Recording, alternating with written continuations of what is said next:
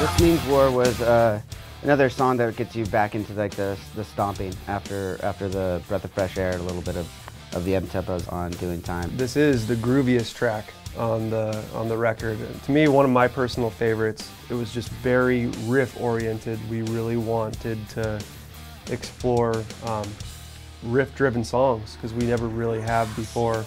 It's been, you know, lead guitar driven or whatever, and it just doesn't have the impact of just that heavy, serious, blast your head off, ballsy riff. A few of us felt it was going to be a really strong song. It ended up being something bigger than we really thought it was going to be once we got the production value onto it. And once this guy started playing drums on it, to be honest. This is definitely a very much like in your face. You know, it's like, it's got so much space, but it's filled up with all the most, you know, tastiest riffs, tastiest fills, you know, but just so open, you know, so open for you to like really move to, and really like, it's got just that classic like nostalgic feel to it.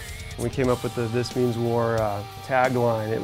It's not just a tagline stuck in there. I mean, it's very melodic and goes over these cool chord changes, and it just really hits home.